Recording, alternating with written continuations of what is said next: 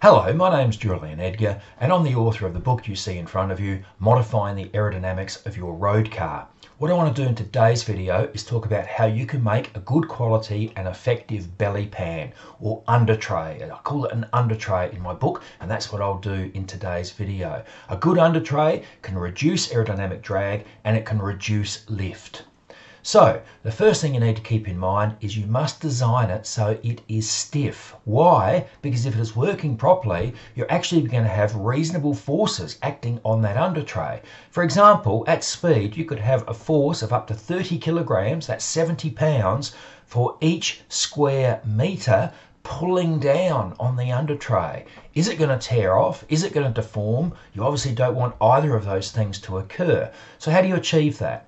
Well, firstly, you can use thin aluminium sheet and then stiffen it by pressing beads into it. Here's a bead that's been rolled into this one, and here, this is a full-length undertray. You can see the bead markings again have stiffened the sheet. Now, you need a bead roller to do that. Not many people have that at home, but a professional sheet metal workshop could probably do it for you. An alternative is to simply use thicker aluminium sheet, which won't deform as much. It won't need the beads because it will have more stiffness on its own because of its thickness. Another way is to use a composite material, often used by people who make signs. And if you go to a sign making business, they'll be able to show you some of these different composite panels. This is 3mm die bond. That's two sheets of 0.3mm aluminium with a solid polyethylene core. You can still cut it, you can still work it, but it's a lot stiffer than many other materials. Or you can do what I do. This isn't one of my cars, but this is the approach I often take. Use 2mm or 3mm thick ABS sheet and then use lots of fasteners. Now, ABS is the type of plastic. You can hit it with a hammer. It doesn't break, and so rocks don't break it either if they impact your undertray, but you can cut it with a coarse blade on a woodworking saw, a saber saw, a jigsaw, anything of that sort. Or if you want to get really fancy, of course, you can use carbon fibre. Very, very stiff and very, very light, but for a one-off, it's typically too much work. But don't forget, you can buy a flat carbon fibre sheet that's been pre-made, and that's reasonably cheap and still quite light. Or you can use marine plywood. People tend to turn their nose up at this, but marine plywood, not just normal plywood, that will fall apart when it gets wet, but marine plywood designed, as the name suggests, for use in marine applications. It uses a waterproof glue. You'll find it's quite stiff and it's relatively light, and you can get whatever thickness you want, and again, just cut it to shape with normal woodworking tools. And of course, if it did have a scrape on the ground or get hit by rocks, it's quite resilient in resisting that sort of attack. Now, don't forget though, and here's where it becomes more complex than a lot of people first believe when they think about doing an undertray. If you are bridging large gaps, you may well need a structural steel reinforcement. And this is a steel frame that I've welded up for the rear undertray on one of my cars. And it's made of square tube welded together, and it's needed to support the undertray in its correct shape. You don't want the undertray being deformed by aerodynamic forces. If you set it to a certain shape, that's the shape you want maintained, even with those 20 or 30 kilogram forces acting on it per square meter. Don't use core flute or coroplast unless you're just doing a mock-up test. There's nothing wrong with doing mock-up tests where you can stiffen it with just bits of timber on the underside or whatever, but really as a permanent installation, this material doesn't have a lot going for it. It's pretty weak. It gets impacted and torn by rocks and things of that sort. Testing, yeah, sure, but as the final one, I'd steer clear of any material of this type. Second thing, you need to fasten that undertray into place securely. If the undertray comes off when you are cornering at speed, and if your undertray is developing proper downforce or a major reduction in lift, it could be quite dangerous. We're not talking about typical factory undertrays which are just there to protect the bottom of the engine. We're talking about proper aerodynamic undertrays, and if they are working, then their sudden abrupt removal on the road will cause a major change in the way the car is behaving. So the attachments need to be engineered properly.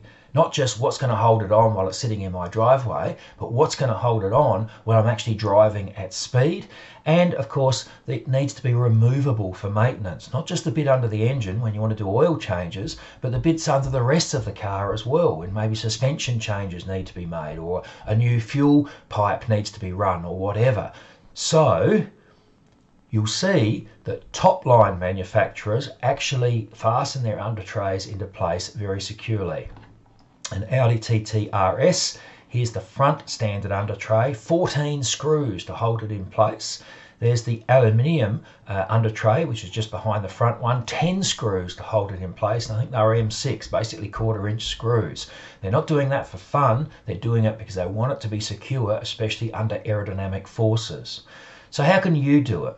Well, nuts and bolts. I notice that these bolts have got washers and spring washers, flat washers and spring washers, so they're much less likely to come apart. Riv nuts, this is what I use. So a riv nut is like a pot rivet, if you like. It's put into a hole, a special tool then flares the end, and the nut becomes captive in the hole, and you can then screw a bolt in it. Why are riv nuts so good for undertrays? Because if you drill through the sheet metal of the bottom of the car floor, obviously making sure nothing's on the other side, you can then insert one of these riv nuts, flare the riv nut, and you've got a captive nut that you can screw one of these bolts into. It works really, really well. If you are using brackets, and you probably will need to use brackets, use proper quality brackets, not just some light sheet metal thing from a furniture company, but proper brackets which are actually going to work in that condition with those forces. Another proper bracket if you have to space something down slightly. Now remember, a bracket like that above the undertray will be in tension because the undertray is being pulled down on. Here's what not to use.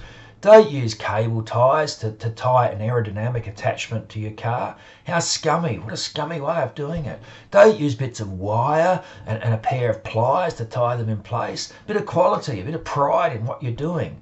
Don't use self-tapping screws, primarily because each time the undertray has to come off, the hole into which that screw is formed will deform a little bit more, and you know, it'll end up but not being effective at all. Contrast that with riv nuts, where you can screw in and out 100 times and it will still work perfectly. And don't glue things into place. What happens when it does have to come off for maintenance? You just have to destroy the undertray. Really, really bad way of doing things. What about the design? Well, people go overboard, I think, a lot on this stuff. Really, there's only 3 fundamentals. You want it to be big. You want to cover as much of the floor area under the car as possible, being careful of the exhaust, which I'll come to in a minute.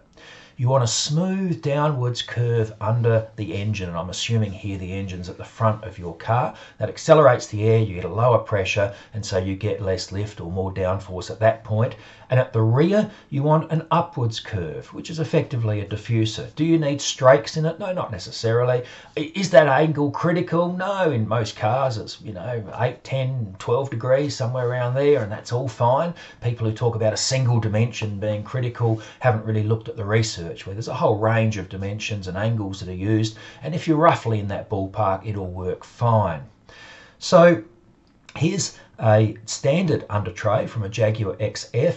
Make it large. Look how large this one is, and incidentally, look how they're protecting parts of that plastic undertray from heat with this aluminium foil. But it extends up into the wheel wells, it extends right back under the gearbox. It's got that curve under the engine, which I talked about a moment ago. Obviously it's a professional factory undertray, but it gives you a few ideas. Here's a smooth downwards curve under the engine from several Volkswagens. Now, you might look at that and say, isn't that curve very steep? Remember, you're near the front of the car, the boundary layer is quite thin, and so the air can flow and attach itself around curves which are reasonably sharp. They're not folded edges, of course, but they're reasonably sharp corners. And if you look at the front of the car and think of the airflow wrapping around onto the bonnet, onto the hood, it normally will stay attached there on the top surface because the boundary layer is still thin, and the same applies on the underside. As you get towards the rear of the car, those changes in shape must be more gentle. Here's a rear diffuser. Most people will look at it and say, that's not a diffuser, it hasn't got strakes and it doesn't look all over the top. Doesn't need to be. It just needs to be a flat panel that is angled up slightly towards the rear of the car. Don't cover the exhaust unless there's plenty of clearance. This is touching the exhaust. If you drive the car hard and if you're climbing a long hill or anything of that sort, exhausts get very, very hot. In fact, it's not inconceivable that they're glowing red hot in parts. So you do not want to have under trays touching exhaust. You want to leave sufficient clearance around it. And again, if you look at factory standard cars, you'll see they always, unless it's a rear engine car, front engine car, they always leave that exhaust uncovered in order to give decent cooling. And don't make really sharp folded edges like this. This is at the front of the car, so the airflow will probably stay largely attached, but you don't want to do it like this. If that was a gentle curve and that was a gentle curve, this would be much more, you would be much more confident that this would have attached airflow. It's all in the book, Modifying the Aerodynamics of Your Road Car, a major part on designing and fitting belly pans, under trays. I think they are amongst the very best aerodynamic modifications you can make. Thank you.